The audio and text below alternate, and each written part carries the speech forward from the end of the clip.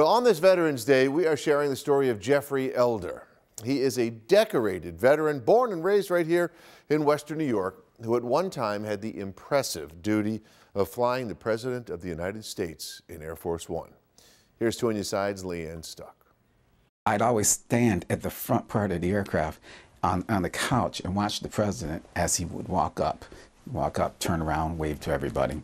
Jeffrey Elder watched history unfold from the cockpit of Air Force One. Flew Presidents Bush, Clinton, and Bush. Born and raised in Niagara Falls, Elder graduated from LaSalle Senior High School. He knew at a young age he wanted to be a pilot. And the pilot actually let me hold the, do a little flying just for a little while. And I knew that I loved, the Air Force. Elder worked his way up, transferred from base to base around the world until he was assigned to a Maryland Air Force base, where he spent the next 20 years of his career. After flying congressmen, senators, generals, I moved up to Air Force 2 and then Air Force 1. You actually had to be hand-selected to be a member of the Air Force 1 crew. And I was selected for that. It didn't take long for Elder to get called up to the President's Airlift Group. As he reflects on his career, one monumental moment in history jumps out to him, as it does for many. Elder had just brought President George W. Bush to Sarasota, Florida, and was waiting for him to return. He was watching the news on Air Force One and saw the second plane hit the tower.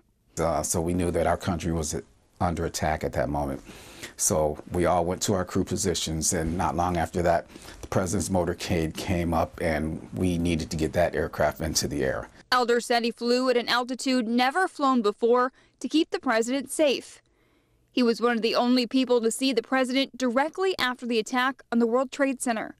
The President was coming up, and I saw the determination in his face as he was walking on the aircraft, like, we're going to get whoever did this to us. Elder went on to have many other memorable flights before he retired in 2006. So many that he's writing a book. The book is called From Niagara Falls to Air Force One and Back, and it tells my whole story. Leanne Stuck, Channel 2 News.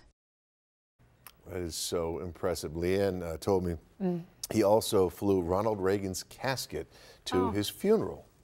How about that? Yeah, I mean, he has had one impressive career, this local gentleman. Very distinguished assignments. Yes. Yeah, historic. I can't wait to see the book and to read it. And so impressive. Somebody from our own backyard. I love that story. Thank you, Leanne, for telling absolutely.